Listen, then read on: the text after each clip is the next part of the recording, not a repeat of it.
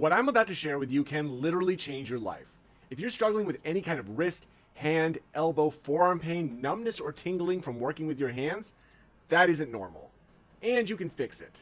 This has taken me years and years to discover. I've spent hundreds of thousands of my own dollars learning how to best fix these issues. And I'm here to help you. I guarantee it. Please just stick with me. I'm going to prove to you beyond literally a shadow of a doubt that you can solve the repetitive strain pain in your forearm or wrist, and it's much easier than you actually think it is. I want to show you how this has actually worked for other people. This is Tyler, who works as a vascular access nurse. He plays video games as well as the piano. We actually have a Discord chat where people can talk about and post their issues, and they've been seeing a ton of people just posting success stories there lately. I can send you the link to that after this. Anyhow, Tyler was put on FMLA leave at his job after having pain, numbness, and tingling in his hand. He couldn't grip the needle he needed to literally do his job. His wrist hurt so bad that he couldn't even tie his shoes, man. Like, it's terrible. He went to his doctor and a specialized hand therapist, and they weren't even able to help him. He said he was feeling hopeless after dealing with it for 6 weeks and getting put on leave from work, and he was scared about his future. So, as he says here, long story short, he got the wrist pain troubleshooter from a post we made on Reddit. And using our systems, he was gaming again in 1 week. And within 2 weeks, his nerve pain and numbness was mostly resolved. By week 3, he could start reintroducing piano playing. And now at week 4, he can do 50 pull-up workout and is cleared to go back to work again.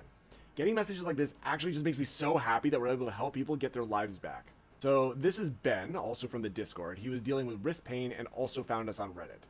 After using this for 3 weeks, he reported he was on the road to improvement. He went from barely lifting an 8-pound weight 15 times to getting into the low to mid-20s. He says he has less pain while gaming. After following the system for 5 weeks, he was able to throw out all the crazy braces and devices he was trying to use to fix his pain before. We have refined and developed these systems with our esports medicine work, with professional gamers, for the past coming on 10 years now. And we've tested these systems with them. Take Queasy, for example. Queasy is a Serbian professional Fortnite player and has been considered one of the best Fortnite players of all time, with over 26 first-place tournament wins, over $1 million earned, and a 3-time world champion. So these guys spend all day, sometimes up to 12 hours a day, playing and practicing. Hundreds of actions per minute, clicking the mouse, moving their wrists, elbows, swinging the mouse, fast clicking on the keyboard. I mean fast. It's actually crazy what these guys can do. Like so many other pro gamers we work with, he developed wrist pain from overuse. He was freaking out because this is his career we're talking about here. The dude has made over $1 million doing this, so he was rightfully concerned. So he reached out to us back in 2022, and we were able to get him back to 100% in 2 weeks using our systems. And he went on to win even more championships after that. People generally don't think results like this are possible without injections, medication, surgery, or other crazy treatments, but none of these people had to get any of those things. I actually get wrist pain from doing hours of deep tissue myofascial massage as a physical therapist, and I use these exact same exercises to fix my pain when it pops up. And when I get on top of it quick, I can resolve it in about 2 days of exercise. It's really simple once you understand what is happening here. I just want to be really clear here that our systems have been life-changing for people, and not just gamers. These are all the messages we've gotten, guys.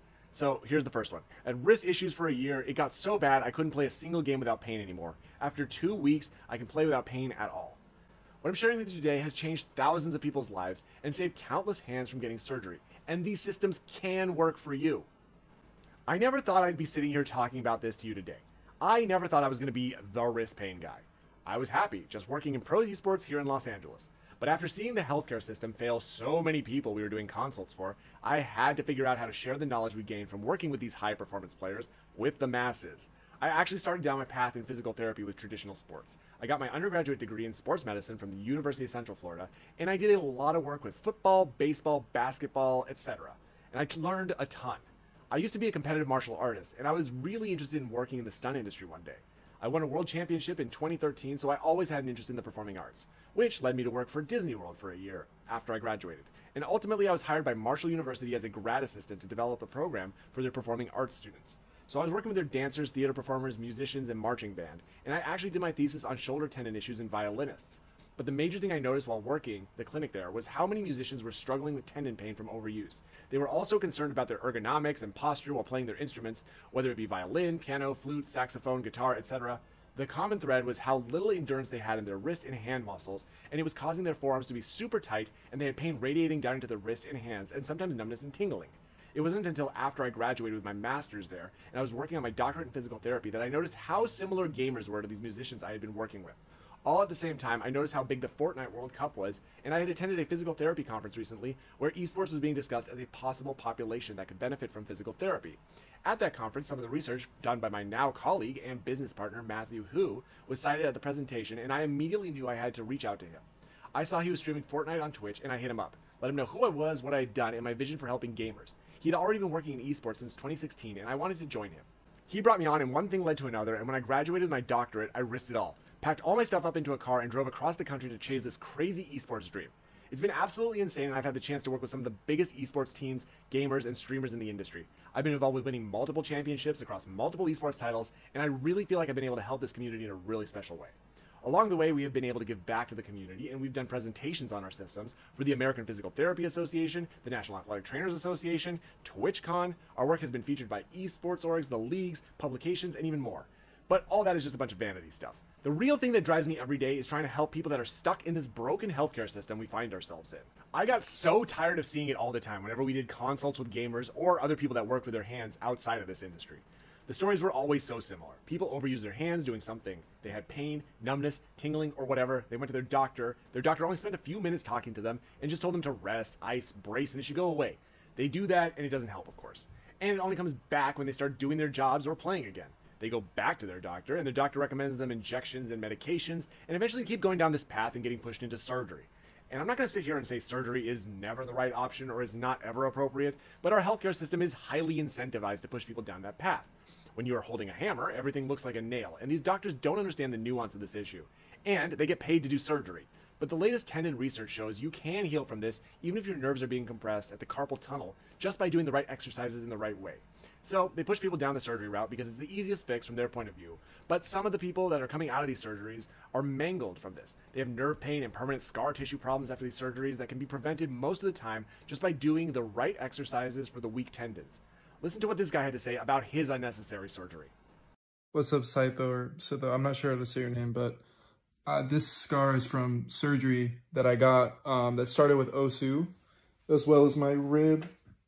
I got both of those removed because I went down this pipeline of, is it RSI, is it carpal tunnel, literally everything possible I tested, and the answer is, it's literally just weak hand muscles from overuse, like tight hand muscles.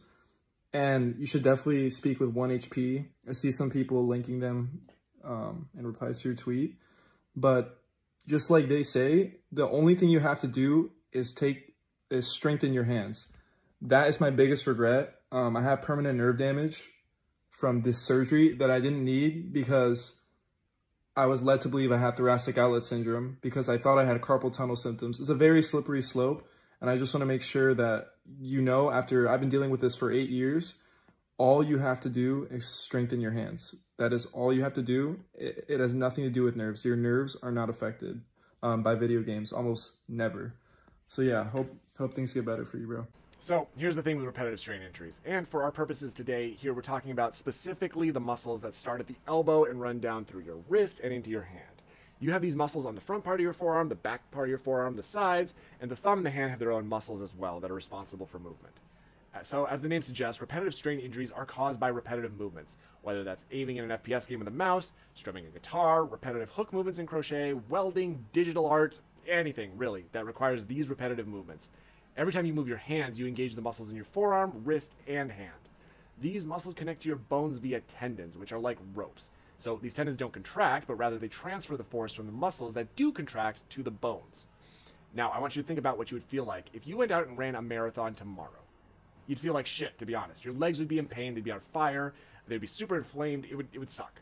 But if you spent the next 6 months gradually training for that marathon, you would probably not be too uncomfortable after running it. The same thing is true for the small muscles in your forearms and hands. These muscles do smaller movements than move your legs to run, but they fatigue out just the same as if you did much more without properly preparing. Now, in general, humans weren't meant to do repetitive movements with their hands all day, every day, so naturally you won't just have the endurance to do things like code for 8 hours a day. And when you try to do things like that, you create micro tears in your muscles and tendons, which leads to problems. We come from the gaming space, so we typically explain it like your muscles have a health bar or HP bar. It's where our name originated from, 1 HP. But like in a video game where you lose health points every time you take damage, our muscles and their associated tendons have a certain amount of health points based on their endurance. Every time we use them to do movements, we deplete health points. We can restore this HP with rest, stretching, breaks, and other things, but what we really want to do is increase the size of that health bar. Kind of like a video game character leveling up and getting more health, we want to level up our muscles so they can handle more strain for longer. The first thing you may notice here is tightness in the muscles. They kind of feel like rocks, and the tendons get really tight, and a lot of people report things like clicking and popping, decreased coordination, and pain in this stage. A lot of people get confused because they go get an x-ray, an ultrasound, an MRI, whatever, and nothing really shows up, even though they have pain. That's because tight tendons aren't thick and swollen yet, so they don't show up as problematic on the MRI. These tight tendons can press on nerves because you have a lot of nerves that weave in and around these tendons and through muscles. One of the most common places people experience this is at the carpal tunnel, which, by the way, is one of the most misdiagnosed issues. Just because you have compression at the carpal tunnel doesn't mean that you have a thickened carpal tunnel ligament compressing the nerves, which is what they do the surgery on. They cut open that carpal tunnel ligament to relieve the pressure, but this only works if it's the ligament that's thickened from years of strain. And if you do have a significantly thickened carpal tunnel ligament, surgery can be a good option. But if you're going to go down that route, you better make sure that you have an MRI or an ultrasound test that shows one side is actually thicker than the other. So this is what it looks like on an MRI here. So you can see the carpal tunnel ligament there, the tendons, and you want to be able to see an observable difference in size of one of these carpal tunnel ligaments compared to the other hand to make the decision that this is actually the problem. Think about it kind of like this. It's sort of like a sandwich with the carpal tunnel ligament being one slice of bread, the nerve is in the center, and the tendons are on the other side being the other slice of bread. You can reduce the pressure on the nerves by just reducing the tension on one side of that equation. But even with a thicker carpal tunnel ligament, it's still worth doing the endurance exercises first to reduce the tightness of the tendons that can be contributing to your nerve pain. So it's literally always worth doing the exercises first, because what do you have to lose really here? The worst case scenario is that they don't work and you need surgery anyway. But so many times you can fix this problem without going down that route. Anyhow, when tendons get irritated, they tighten down and cause pain. And if they're compressing nerves, they cause numbness and tingling. On another note, nerve compression symptoms always present downstream from the nerve compression location. So that means if you have pain above your wrist, you don't have a nerve compression at the carpal tunnel. It's more likely coming from the muscles higher up in your arm, like at the cubital tunnel by the elbow. So tendons get tight when they are overused and have low endurance. And you might be out there like, well, I work out, I lift weights, I'm strong, I shouldn't be too weak to type on the computer. But again, to call back to the running analogy, you have two types of muscle fibers, type 1, type 2 fibers, endurance and strength fibers, slow twitch, fast twitch. Every muscle group in your body has some distribution of both, with different ratios for each muscle. And some of the distribution is determined by genetics, but you can train one fiber type over the other, depending on how you train. That's the reason that you can train to run marathons or train to power lift 800 pounds, but usually not both. And some people have better genetic predisposition to developing one type of muscle fiber over the other, which is why a lot of people are naturally better at one or the other. But that means for different people, they have different predispositions to developing repetitive strain injuries than others. People always ask us, why do I have wrist pain, but this pro who plays longer and more than I do doesn't? And he doesn't exercise either. And he doesn't have pain. So the answer is, biology plays favorites sometimes, unfortunately. So it typically takes 6 to 8 weeks to build endurance, but a lot of people see results much quicker than that. Benji Fishy, for example, is one of the most accomplished Fortnite and Valorant players in the world. He was able to resolve his wrist pain symptoms after doing these exercises for just 1 week. Hello, I am Benji Fishy, and I've recently gotten help from Matt from 1HP to help out I had some hand problems and I had some wrist problems, and it's been, I'm not sure when the first one was, maybe it's been like a month or so now, or maybe a bit, no, probably around a month that I've been doing the exercises that he gave me after we had a consultation, and my hands and my wrists are fully, they feel like they're just back to normal completely. I'm not having any pain in them anymore, like I was having before.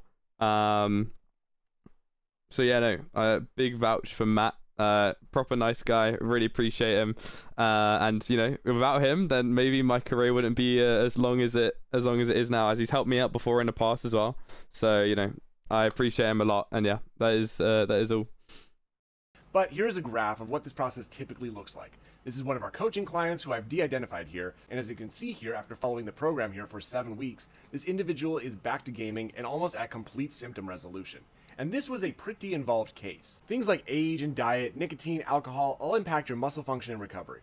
But the biggest thing that you can control is how much endurance exercise you are doing to keep your muscles and tendons healthy. So what else happens as tendons get irritated? Well, there's kind of a pathway that these tendons go down as they start to get more irritated, which is why catching this early is so important. And the longer it goes on for, the longer it can take to reverse. As these tendons get fatigued from the repetitive movements, they develop micro tears, which leads to inflammation, which you probably know more as tendinitis. We call this in the newer tendon research reactive tendinopathy, which can be seen on ultrasound and MRI as the tendons are thickened and inflamed. This significantly increases the thickness of the tendons and can compress the nerves much more easily. So inflammation is an important part of the healing process because it's the body's way of repairing itself. But if it's there for too long, it can cause a thing called secondary cell death, where the tendon cell actually dies, which is why things move more into the degenerative tendinopathy stages. Even this can be healed with endurance exercises, though, that strengthen the healthy tendons around the damaged part. The real problem is if you let this degeneration work all the way through the tendon and it tears, but we have never seen that happen from things like gaming. But you do see this in athletes with things like Achilles tears from tendon damage mixed with high impact movements. The good news is that this is all reversible with exercises, and we have looked at all the most up-to-date research on this issue when we developed our programs and systems. Ebony Rio and Jill Cook have been doing great research on revolutionizing the way that we think about and treat tendon problems. The research shows that repetitive strain injuries are not just a mechanical problem, but a neurological problem that starts in the brain. The signal coming from the motor cortex in the brain, down the spinal cord, into the nerves, and eventually to the muscle isn't effectively activating the muscle fibers, which leads to uneven strain and ultimately tendon irritation. Their solution is to use an external auditory cue like a metronome to optimize the neurological signaling so the contractions of the muscles are more efficient. And we use these principles in all of our exercise programs. Unfortunately, it takes about 10 years for research to make it from the papers to the education system and into practice. And a lot of doctors, physical therapists, and occupational therapists, as well as hand therapists even, aren't using these protocols when prescribing exercises. One day this will all be standard practice, but we found out it works really well, so we ran with it and have implemented it into all of our programs.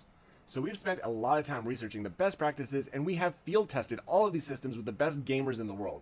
And for these players, these programs have to work fast, or they're at risk of getting benched.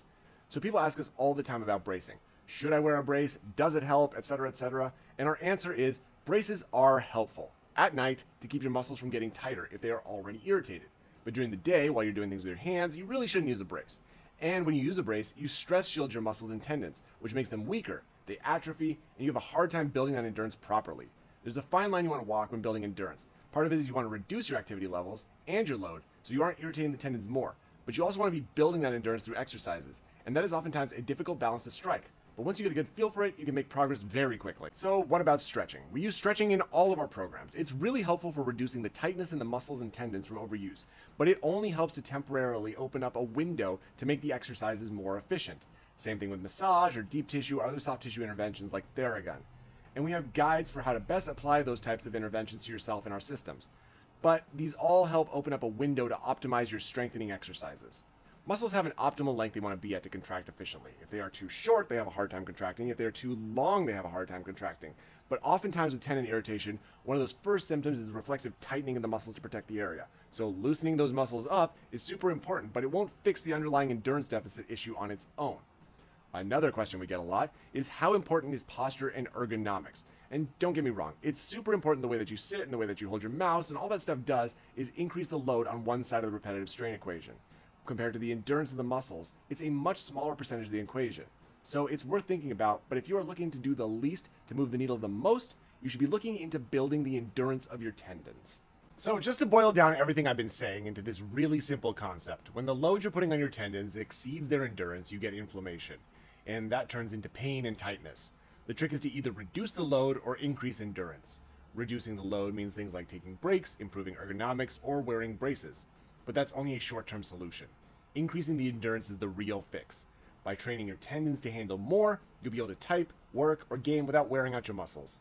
And by the way, you don't need to buy tons of crazy equipment to do this either. We typically recommend some small dumbbells and cheap resistance bands, but as you can see here, people are doing these exercises with all kinds of creative things that have weight. Like this guy in our Discord doing the exercises with a wine bottle. You can use regular rubber bands. There are tons of options available without spending a ton of money on specialized equipment. For years, we only offered our online coaching programs where we would sit down with people on a video call, kind of talk through where they had pain, do different tests to determine which muscles were irritated, and then give them an exercise plan to address the endurance deficits that they had. And we still offer these calls, but we realized that 90% of the people we were seeing this way were getting the same exercises as everybody else and seeing the same improvements. And we realized that this process could be automated for most cases. We created this tool online that essentially runs you through the exact same evaluation process we do on these video calls, and for most people, this solves their problem in the exact same way. I've had people contact me for consultation calls, and I've referred them to this tool, and they completely resolve their issues without even needing to talk to anybody at a fraction of the price they pay if they were going to work with us for a month. There are still people that will need the online consultations or to talk to their doctor, and we are never discouraging people from talking about these issues with their doctor in person. But we think it's worth giving this online tool a shot to get a plan within minutes that you can use to solve your problems without even leaving your house. And the way our broken healthcare system works, it may be months before you get to the right provider to fix this issue, and you may very well spend hundreds, if not thousands of dollars trying to solve this problem that could have been fixed much easier for cheaper. So we sent out a survey to people on our email list to figure out, on average, how much people were spending to solve this problem.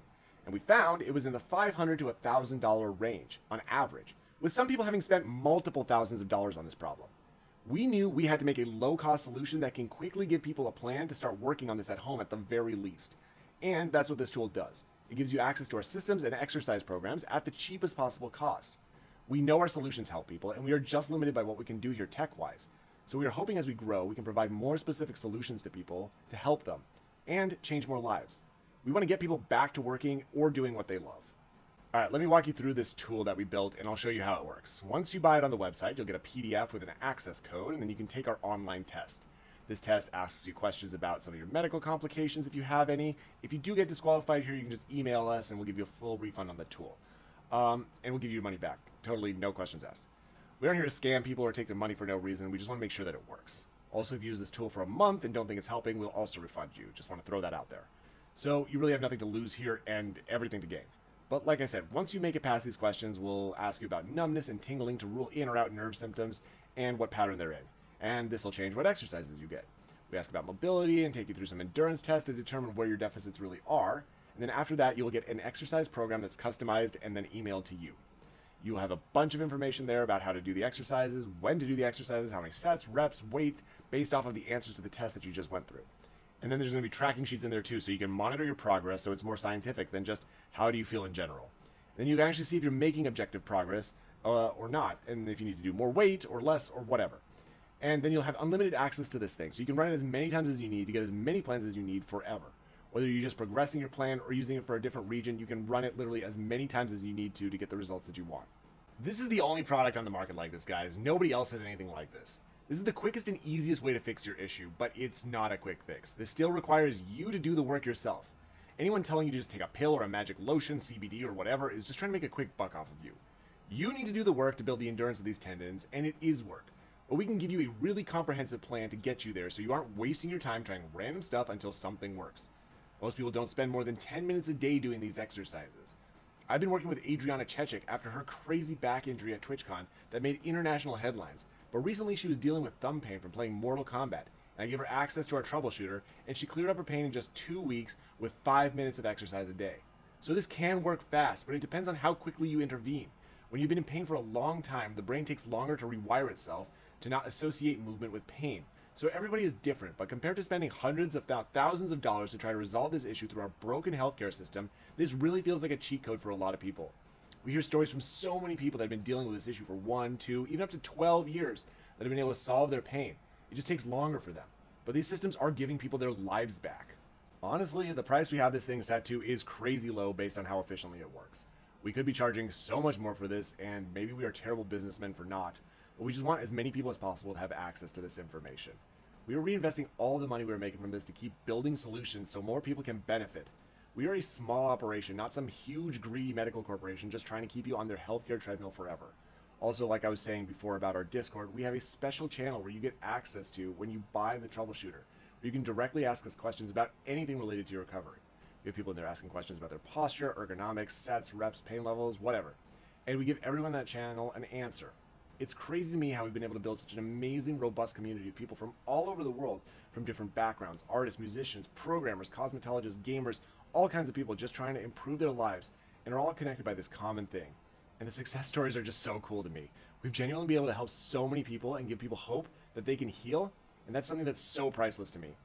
Thank you again so much for bearing with me here today. I am looking forward to seeing you make progress on this issue and getting back to whatever activity you do for work or for fun at 100%. It's a privilege and an honor to work through this with you and to share this with you today. Thank you so much for your time, and I will talk to you soon.